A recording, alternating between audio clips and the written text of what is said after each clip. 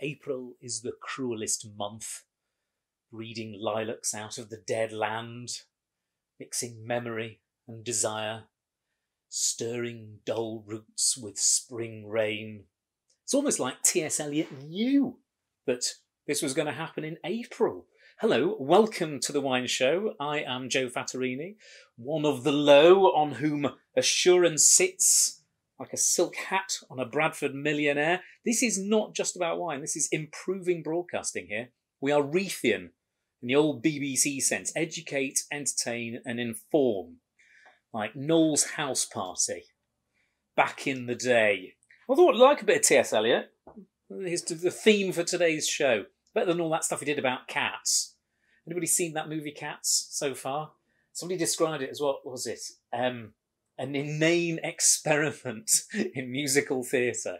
Welcome to an inane experiment in wine broadcasting. You may be able to hear outside, there's a very heavy helicopter. That is somebody on their way to the Nightingale Hospital in London. Thank you very much indeed to all the first responders, to nurses, NHS, doctors, refuse people. Thanks very much. We had our bins cleared today. I appreciate it. They all had to be sprayed beforehand. You are doing an amazing job. Welcome to the Wine Show at home. What have we got coming up to? We have 3 wines from a brilliant independent wine merchant. We've got a big shout out. We have answers to your questions. And before we go any further, make sure that you like, share, subscribe. Like, share and subscribe. So like it down here where it says like, and then subscribe to this down here as well, but share it amongst your friends. Also, subscribe to the Wine Show's newsletter. So go to thewineshow.co.uk, sorry, thewineshow.com, I think they both work, and subscribe to the newsletter, and we'll give you all the details of these wines here. What do we have today? Well, we've got a gallimaufry, a wine nonsense coming up for you. I'm going to answer a question straight away. Let's get stuck in. We've got one from Sarah from the mountains. She was watching our education special on Friday. She says, are you ever too old to get started in the wine industry? No. I'll tell you why not. I'm going to give you a really good real-life example. It's all very well me saying that. Kathy Hamilton. Hello, Kathy, if you're watching. I'm sure Kathy won't mind. She joined the wine trade as a sort of second career. And I remember working with her very happily, 2 wine merchants, I think, certainly one. And she's brilliant. She's now the head of on-trade for Strathnaver Wines up in the north of Scotland, based out of Inverness. Hello, people in Inverness. Oh, I've had some happy times in Inverness. Madonna's wedding. I went to Dornoch. That was the coldest I've ever been in my life. So, yeah, no, you're not. And don't worry about the relationships. If you are the kind of person who likes getting on with people and loves wine and loves sharing your love of wine, you'll be fine. Go and do it. Sarah from the woods. Sarah from the mountains, sorry. Now then, Sarah in her email also mentioned support for small businesses and first responders. We've been giving a shout out to lots of UK emergency services and essential services over the last week. Over the weekend, we had a request for a shout out for Chief Sarah Muir of the US Coast Guard in Honolulu, Hawaii. Brilliant. This came from Clinton Muir. I suspect you're related. And she says that Chief Sarah has been a US Coast Guard Communicator of the Year twice, crumbs, and is currently managing communications around COVID outbreaks within the Coast Guard out in Honolulu. Well, Chief Sarah and the US Coast Guard, we salute you. Like that, because that's how you do it in the United States. Not like the British way, long way up, wobbly hand, short way down. TA, that's me. Back in the day. Today, we have fallen into the welcome embrace of Kevin O'Rourke of wineman.co.uk. Go and look it up now. Look it up with those fingers. Wineman.co.uk. Kevin is a keen triathlete. Not the only one. So you may see from just to one side of me. If we can get that up, there is a photograph. There is a bicycle just off here. I'll see if I can get that on screen. He's also an ultra runner, which is why apparently he does a lot of yoga. Because he's tight around the hips and your piriformis. Oh, I've got a sore piriformis myself. He's got a fabulous business based in Milton Keynes. Now, we like to share a little bit about Milton Keynes because we like to tell everybody where these wines come from. I've got a quote here, Christopher Booker, called Milton Keynes, the utterly depersonalised nightmare which haunted Aldous Huxley for 40 years. So Sitting on the fence there. No, it's a bucolic place, really. It is only in light jest that it is known as Satan's lay-by. It's the butt of so many jokes. We like Milton Keynes. My brother lives just up the road. In fact, Gavin, who's my brother's friend in St Albans, you're looking for a good Malbec recommendation, aren't you? Well, I'm going to tell you what to do. Go and ask Kevin. So get yourself onto wineman.co.uk and go and ask Kevin for a good Malbec recommendation. I've had a look. He's got some great ones there anyway. Interesting facts about Milton Keynes. They filmed part of Superman 4 in Milton Keynes. It's the home of WD-40. And I noticed that Kevin lists his home address, Trumpington. Well, Trumpington, Baroness Trumpington, brilliant name, who died last year. She was at Bletchley Park, which is where they broke the Enigma Code, about which they made the film The Imitation Game, which featured Matthew Good of The Wine Show. Got there in the end. Right, what are we going to have first? I've got 3 brilliant wines. We're going to have a Tikves Smederevka. Now, Tikves is both the region in North Macedonia, but also this winery. It's the Tikves winery, or Tikves, I think it might be. And Smederevka is a very old grape variety, and I've got to tell you, I've read about it but never had it. White flowers, white peach. It's funny how lots of people are sending us not very linear, precise, challenging wines, but more comforting, juicy, fruity styles of wine. Maybe that's something to do with the times that we're in. We want something that's a bit more of a comfort blanket than something that's terribly taut and razor sharp and difficult. Now, this is believed to be a grape variety that was planted by Probus. Remember Emperor Probus, first person who planted Muscadet and England last week. He also planted, particularly Serbia and Kosovo, with its believed this grape variety. Interestingly, still growing. And it's lovely, ripe, juicy fruit, mouth-watering. £7.85, bargain.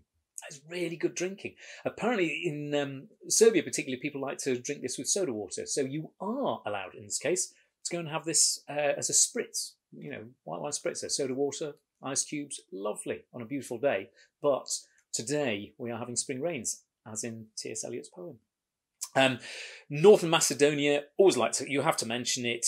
Was it at 33? Alexander of Macedonia cried salt tears as there were no worlds left to conquer. And the famous rejoinder, Eric Bristow's 27. Sid Waddle quote. If you're not really into darts, you won't get that. This is a great quote. Alexander the Great was a big boozer. Now, we are all about moderate, sensible drinking here on the Wine Show at Home. Do not do like Alexander the Great, who clearly didn't listen to his tutor, because his tutor was Aristotle, who wrote half a book about sensible drinking. It was in, what's it called? Physical Problems or something like that. And I think it's book 3 of Physical Problems is about wine and drunkenness.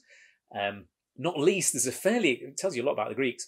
There's quite a long bit about how if you drink too much, how do I put this? It's difficult to be a fine, upstanding gentleman. If I'm not too indelicate. Anyway, that clearly was a problem apparently for Alexander the Great, because he had a massive harem after he overthrew Darius III. And apparently had 365 women in his harem, but he troubled them not. Apparently he was light in his use of the harem. Tell you one thing I do know about Alexander the Great. His mum was Olympias, and she was a herpetologist, as indeed have I been. I'm not in the moment, because Consuela, the Colombian rainbow boa constrictor, is with you, Frankie, my son, and all his friends. Hello, Frankie's flatmates. I hope you've cleared up all those slugs in the downstairs bedroom. Very much looking forward to coming up and seeing you all at university. I know you're not there at the moment, you're all studying hard, but Frankie's flatmates and everybody else at Durham University, hello. Behave. But yeah, Snake Keeper is a herpetologist, and apparently Olympias, who was a follower of Dionysius, the god of wine. So it was Alexander the Great's mum, and she used to sleep with snakes in her bed. She also thought her son was a god, which made him a megalomaniac. So, not all sensible. Right, next wine, Ktima Alpha Estate Xymomavro Hedgehog. This is £15.87. Kevin, thanks very much, because you've given us some wines from interesting, slightly curious places. So we start in North Macedonia. We then go across the border into the northern part of Greece. It's not Thrace, is it? This is just north of Thessaloniki. Xymomavro, another of these autochthonous indigenous grape varieties. It means literally the sour black grape, which gives you a bit of a clue. It's got quite keen acidity, and it has a lot of tannin. It is in some ways the Nebbiolo of Greece. It ages very well. This is a 2013, so this has had a bit of time. It's to soften up, and it's starting to evolve alongside, I don't know, what we call it, sort of raspberry and blackberry fruits, a bit of plum. It's starting to get tobacco leaf and allspice, church pew sort of oak, lovely bit of oak into it. I've got to tell you, 1587 for wine that's 7 years old is quite hard. For fine wine that's 7 years old is really hard. You're not going to go and find many wines that are this good at that kind of an age. Brilliant glass of wine. If you like Barolo and Barbaresco, you're going to love this. If you know, to be honest, if you like sort of clarets, dry clarets, particularly from sort of from Pauillac and Saint-Estèphe, it's not a million miles away from some of those styles. It's glorious wine. It's called Hedgehog apparently because the vineyard, as a single vineyard site, is a nesting site for an endangered species of a hedgehog. There you go. So you're doing good. And they look after these hedgehogs in the vineyard. But yeah, Xymomavro. Oh, that's lovely. Yes, raspberry-ish and spicy. Don't know what that would go with. Lots of stuff. Mushroom risotto. That's what I'd have with that.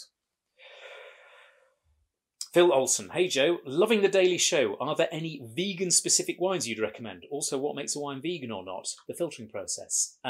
It's quite hard to recommend vegan wines because sometimes you can make a vegan wine one year, but if you have a different sort of haze, it's not really the filtering so much as you whisk in egg or milk proteins and things and it makes them full bright. Sometimes there are hazes that are really hard to remove unless you use things like egg isinglass from fish bladders. Various animal-derived proteins, gelatin sometimes. Now, what you can use, which isn't necessarily, I mean, it's vegan, but it's kind of not, not ethically vegan, is a thing called polyvinyl polypyrrolidone, which is a microplastic, which does the same sort of job, but lots of people don't like it because it's a plastic. What you really should use is pea protein. Pea protein makes wines vegan. Thing to do, look out for it. A lot of wine merchants now will tell you whether their wine's vegan or not. Recognise that we should be telling people what is in wines, but it won't always be the same year on year because it's sometimes hard to get hold of the pea protein. Right, the third wine. Bit grand this. 62 Anniversario Primitivo di Manduria from San Marzano. This is a bit of a legend, this wine. It's £23.49, which I know sounds like a lot of money. It is a lot of money, but it's a lot of wine. It's a lot of wine. The Primitivo is interesting grape. As you may know, it is also Zinfandel. So it's the same grape variety as Zinfandel. It's also the same as Kaštelanke, I think, in Croatia. So it's gone from certainly Serbia, and there are examples of it a little bit like this wine has come from Serbia. It's moved its way out through the Balkans. It's got to the Adriatic Sea. It's come across into southern Italy. Then it gets to America. And this is where it gets quite interesting because the story goes that there was a nursery it was a Habsburg monastery in Vienna, and a guy shipped a load of wines across to somebody in Long Island. I can't remember his name, you have to look it up. He then got them all mixed up and he sort of mislabeled, and he thought there's another great variety called Zierfandler, which is an Austrian-Hungarian red. Quite different grape variety altogether. And apparently he sort of thought, oh, this must be more of that Zierfandler. And so he made a spelling mistake when he wrote the little note. And it became then Zinfandel. So it wasn't quite even Zinfandel. It took various iterations to become Zinfandel. So Primitivo was believed to be something else. There was a spelling mistake in the label in Long Island. It then gets planted out into the United States. And that's how it got its name. It's more common than you might think.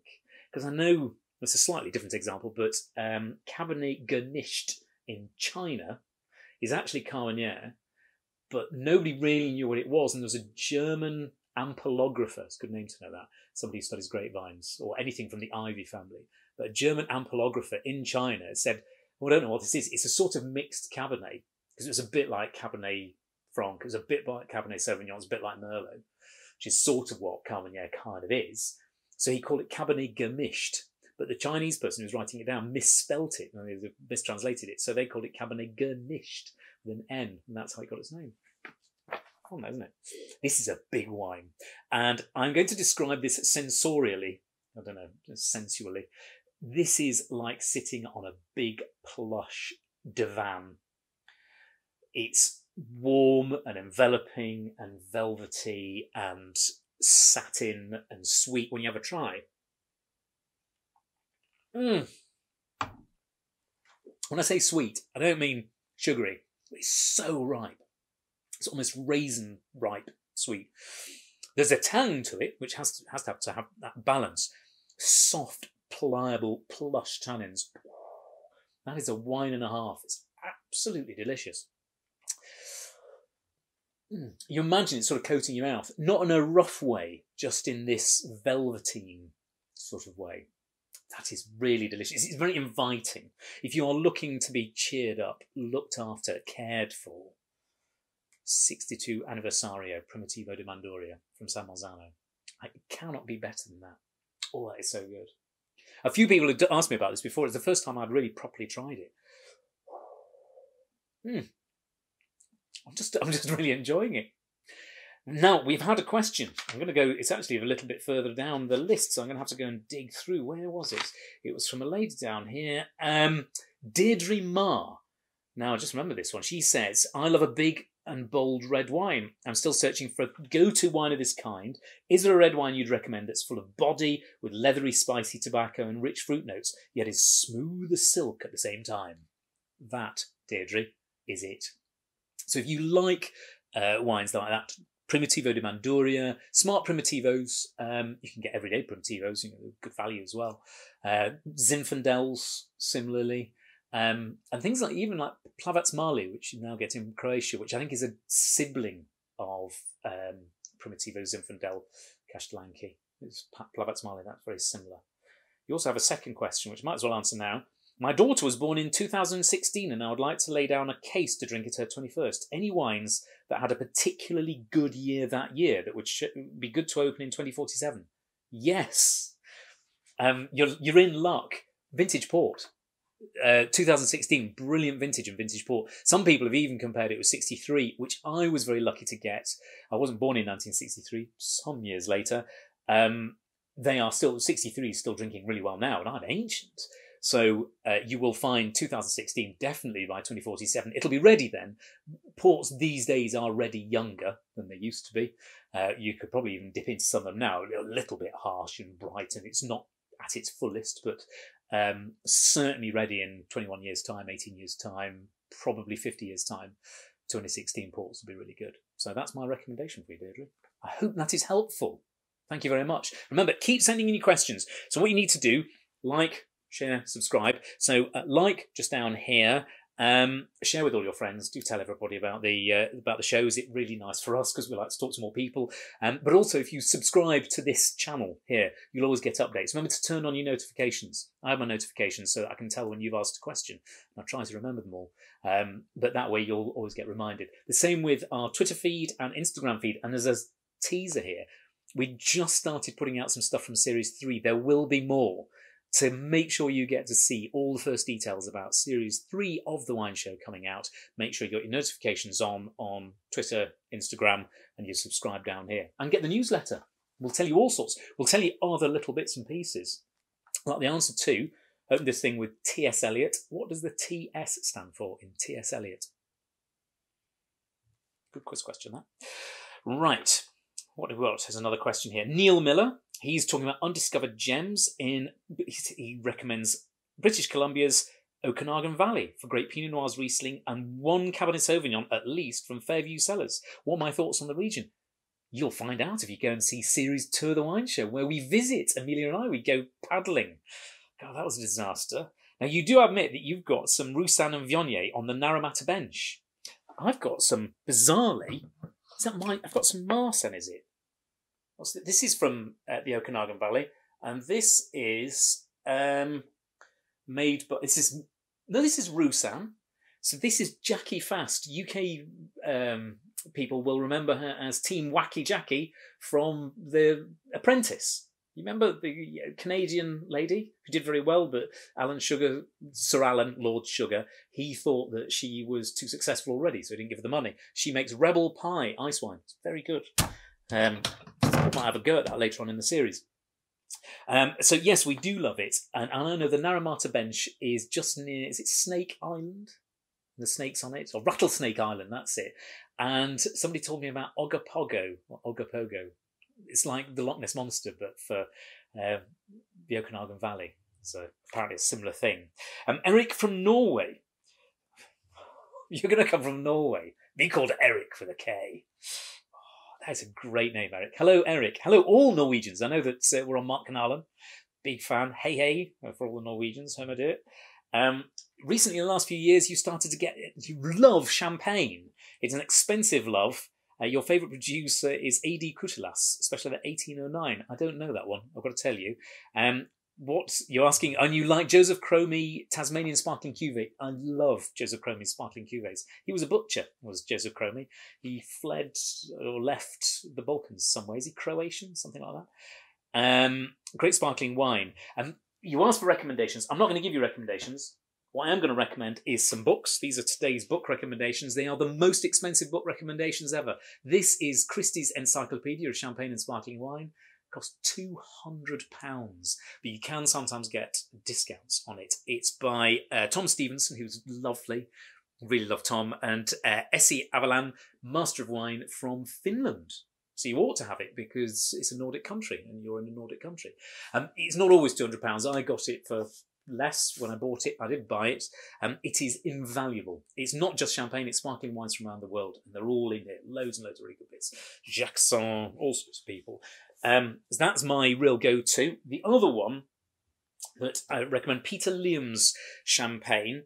This is lovely. Not only does the book come in a special drawer, but it's got a drawer with maps in it. Little maps of the Champagne region. It's beautiful. It's not quite as, if you like, exhaustive, but it is utterly fascinating. Peter's done an amazing job on that. This one I think is about £80. Champagne books are seriously expensive. But that said, this is less than, a prestige cuvee bottle of champagne. One. And in fact, Tom Stevenson's book is less than quite a few prestige cuvee bottles of champagne I care to mention. Bollinger's Vieux? No, that's not. That's about £120, something like that. Anyway, not cheap, smart champagnes. Carl Cadrigari. Hi, Joe. I wonder if you could share a Chilean Carmenere recommendation. Thank you. Well, I love Purple Angel from Montes, which was in Series 1, and also Floresta from Santa Rita. We visited Santa Rita, lovely little estate there. Who else do I like? I know, go to De Martino, and they have a fabulous Cabernet. Hello, Sebastian, if you're watching. Good friend of mine, Sebastian De Martino. Pietra, what is this? Alto de Pietras, that is theirs. There's the one from Aconcagua, from Panquehue. I love pronouncing Chilean names, not Argentine ones, Chilean ones. Panquehue, which is in the Aconcagua Valley, and that is by Errázuriz. They make a really lovely Cabernet from up there. There's real precisions of the fruits in Aconcagua. So those are good ones. What else do we have? Alicia Ray from Melbourne, Australia. She says, Joe, you aren't a bad teacher at all. No, I really am. I'm a very bad teacher. I love watching you talk about wine. Thank you very much. Now, you've been thinking about doing a WSET course. Good. WSET. Would you start at level 1 or 2 if you've been drinking lots of different wines for a while? Level 2. I mean, level 1's kind of fun, but it is very much an intro, sort of gets you in. So if you have been studying a bit and you've read a few books, you feel you know your way around, it is possible to start at level 2. I began at level 2, hammered through that fairly quickly. Level 3, similarly, polished that one off, and then level 4, spent 2 years of my life.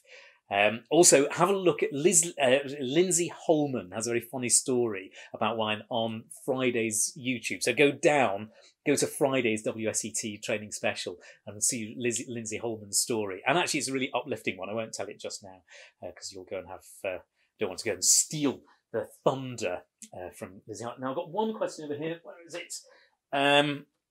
No, it's not that one. I think I'll be better prepared, wouldn't you? Oh, Lee Kwai-Wo. I think they've got your name right. You're asking about German wines, and they're hard to get. We hopefully will have some German wines coming up. There's one I've got just behind me. Just pull them out. So what we've got here, this is Willi Schaefer, Grache Himmelreich, Riesling Cabernet 2018 from the Mosel, which you will see in Series 3. Not this wine, but me in the Mosel Valley. I bleed quite heavily. This is from Tanner's. Tanner's has a really lovely selection. Tanner's in Shrewsbury. Go and have a look up for them. They've got a lovely selection of German wines that I wrote about, actually, not so long ago. One of them was Willi Schaefer's Grache Himmelreich. There we go. So, we're at the end. It's time to finish. Thank you very much indeed for joining us. Remember what you have to go and do. You've got to go and visit thewineman.co.uk. Kevin O'Rourke. Go and support him, buy him some wines. Brilliant guy. Lovely selection. Really well done. No minimum order. All the wines, all these 3 wines are described in that description box just there. Like and subscribe to our channel. Follow us on Instagram. You can watch all the back episodes. They're all on this channel. So go and have a look and see some of the other bits and pieces. Look up on Amazon Prime and Hulu for Series 1 and 2 of The Wine Show. And you can go and catch up with all of them. I don't do this alone. I've said this before. For production support, I have Charlotte Wilde and Elle Parry. For editing support, I've got Louis Broomfield. Thank you very much, Louis. The studio director today was Victoria Beckham. Thank you very much, Victoria. Cameraman, hello, cameraman. That's Bubbles the Chimp.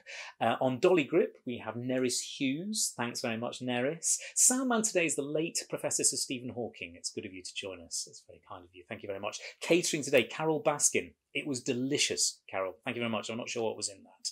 And the Chief Medical Officer today was Dr. No. Come back, join us next time here on The Wine Show at Home.